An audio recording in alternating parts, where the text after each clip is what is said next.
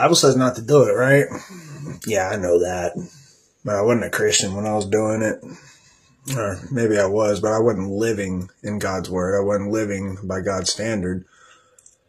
I know the difference now. But the Bible says this: come as you are.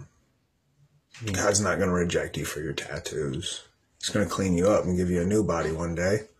Why would he reject such a beautiful soul for such a trivial reason?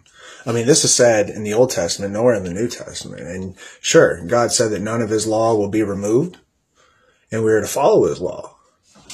But when God sent his son, when he died on the cross for our sins, that blood, it could wipe away every stain. If they could wipe away sin, what more can it do for ink? God bless you. Bible says not to do it, right? Yeah, I know that. But I wasn't a Christian when I was doing it. Or maybe I was, but I wasn't living in God's word. I wasn't living by God's standard.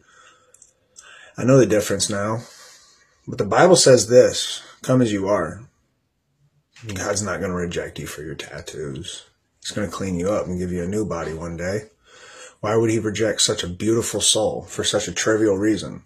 I mean, this is said in the Old Testament, nowhere in the New Testament. And sure, God said that none of his law will be removed, and we are to follow his law.